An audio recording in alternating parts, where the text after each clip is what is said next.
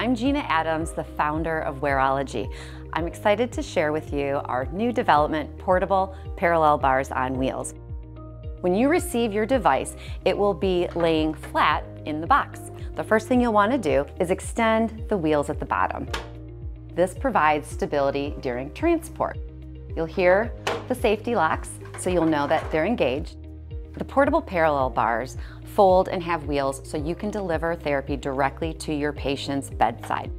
When you get to your location, to set it down, you'll have to release the locking pins at the bottom. They will naturally slide out of the way. You'll extend the outriggers, which provides the device vertical stability. The exterior safety locks pull and quarter twist to lift up your arms. You can adjust from pediatrics up to large adults. On the inside of the adjustable arms, there are numbers here so that you can easily identify how tall you want to get them and keep those equal. It also adjusts to the width of your patient. The platform has an anti-slip, anti-scratch surface as well as lines so that you can give your patient an indicator of to step over the line.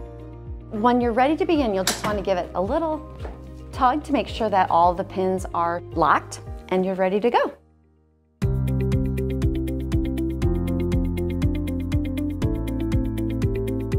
When you're ready to take down the device, the first thing you'll want to do is set the handle at the widest width. Retract your outriggers, and then you'll start at the bottom and work your way up. So release the hinges first, and then you can lower your handrails to the 0 setting, and you'll want to set the non-adjustable side down first.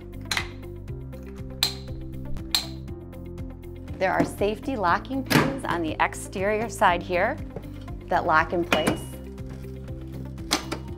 And all the pins are attached, so there's no chance of leaving anything behind. Grab onto your handles.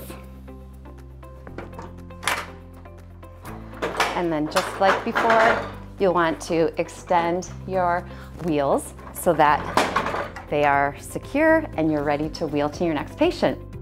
If you have any questions, you can find us at wareologie.com or give us a call at 248-478-0945. I'm Gina Adams, and we look forward to serving your patients.